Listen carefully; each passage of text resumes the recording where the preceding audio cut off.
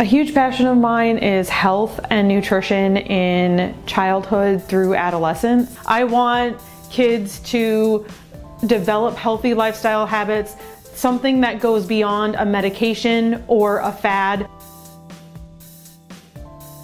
When I am seeing patients in the office, I really have a conversation with the patient that is to their level of understanding, and then I have a conversation with the mother, grandparent, father about how I want them to buy into these lifestyle changes. 5210, which is 5 fruits and vegetables a day, 2 hours or less of screen time, 1 hour of physical activity, and 0 sugar drinks.